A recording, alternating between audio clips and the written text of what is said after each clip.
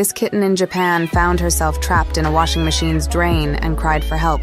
Luckily, the homeowner next door heard her cries and came to the rescue with the necessary tools. Despite being stuck in a cramped and uncomfortable space, the kitten remained calm as the man worked to expand the hole and pull her out. After some effort, he was able to release the kitten safely.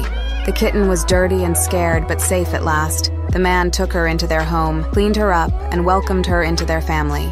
Though she was initially timid, the kitten soon began to play and explore her new surroundings.